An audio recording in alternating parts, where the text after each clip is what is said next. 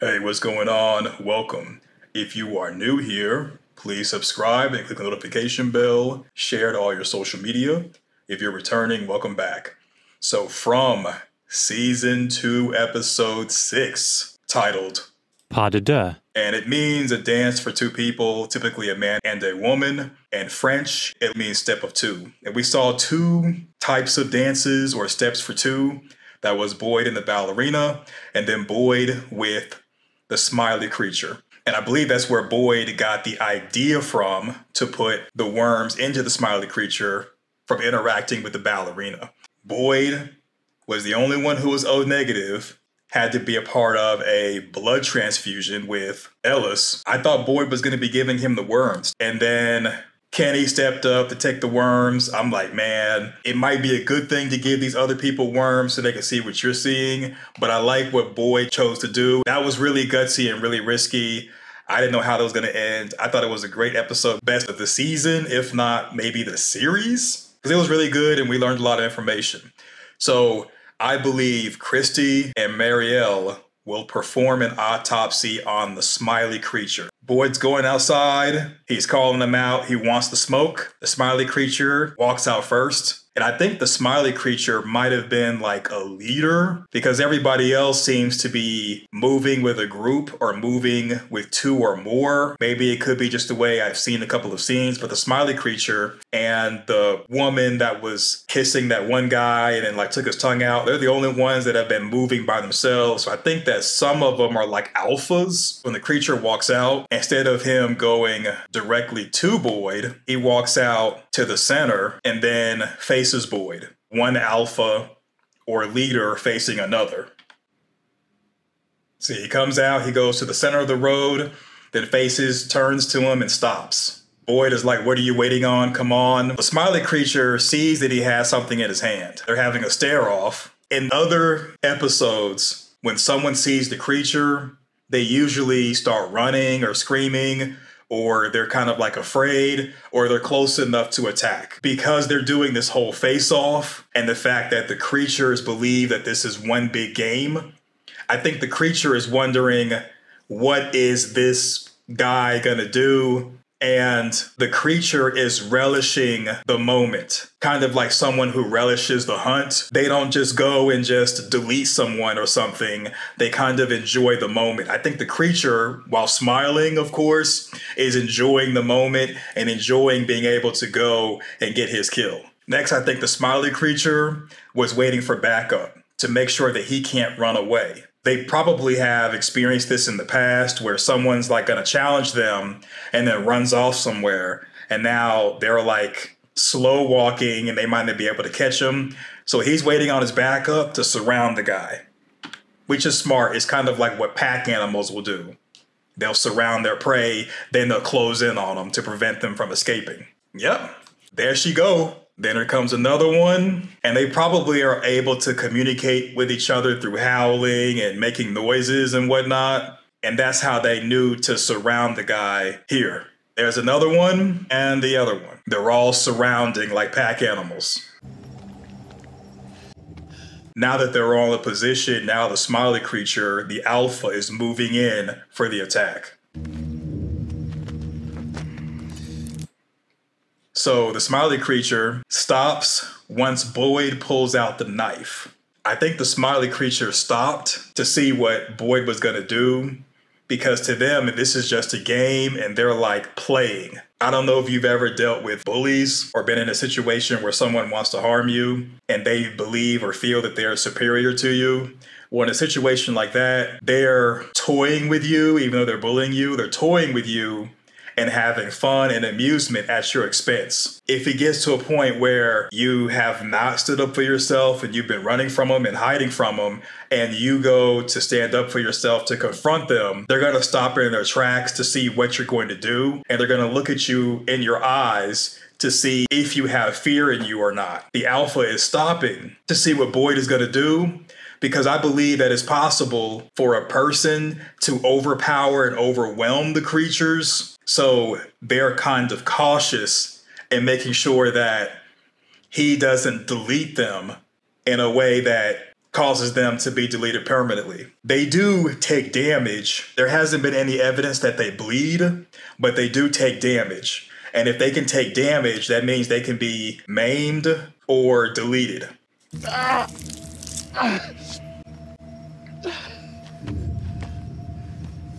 Yeah. What you waiting for? You want it?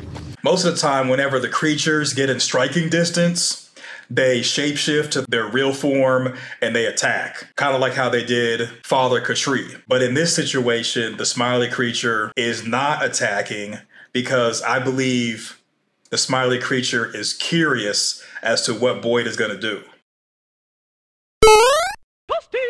So Boyd took a slice or a swipe at the creature's neck. What did the creature do in response? He jumped backwards. This is a reflex because if you remove the head, then the creature can be deleted. And the creatures know that. That's the reason why the Smiley Creature instinctively jumped backwards away from Boyd as to avoid damage. Even though the creature has been cut, there's no blood or anything coming out of the wound. They may not have any liquids inside of them. But I believe that when Christy and Marielle do the autopsy, they'll be able to see for sure how the creatures operate when they are shot or cut. As we see on the screen, there's nothing oozing out, but whatever is inside of them is visible, so it did take damage. And so decapitating them may be the main way to eliminate them. This is the first time we've ever seen a creature do self-preservation.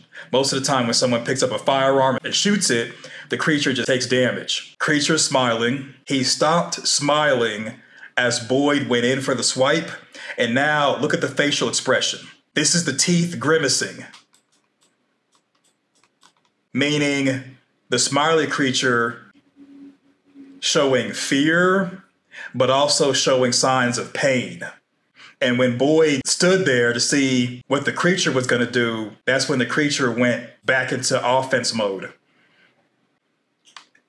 See, creature was not smiling after taking damage, receiving pain, and seeing that Boyd wasn't going to go any further. And now look at the creature's eyes. This is the facial expression of someone who is showing aggression. Like, okay, you had your turn to attack me. Now I'm going to return the favor. My blood is your blood. So the creature is just there letting Boyd do whatever he wants.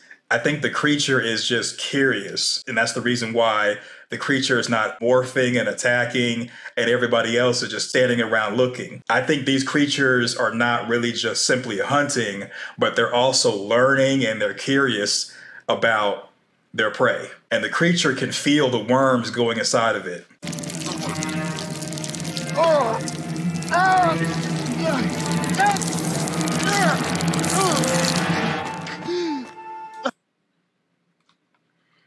And then once the creature realizes that's it, it's over, the creature goes back to smiling. The creature smiles when they close in on their prey. They morph when they're about to attack, and they have no facial expression while they're looking for someone or something. So we have just seen a fourth sign that we haven't seen before in the show, and that's fear, and another one would be aggression. I like this game.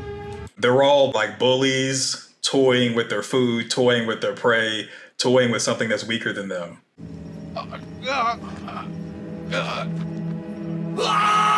When Boyd put the worms inside of the neck, now we're starting to see that the wound Boyd created has increased. Human teeth. Got him! Got him!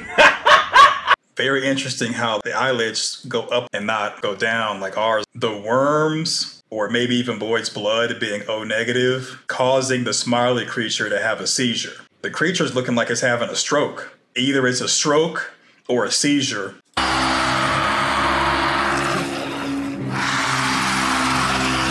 Just by looking at their faces, they're just as confused as we are. They don't know what's going on. Cowboy Creature and blonde hair creature, they're both looking at each other. These two will look at each other. They don't know what's going on. This has probably never happened before. This was a glitch in the Matrix. She looks worried.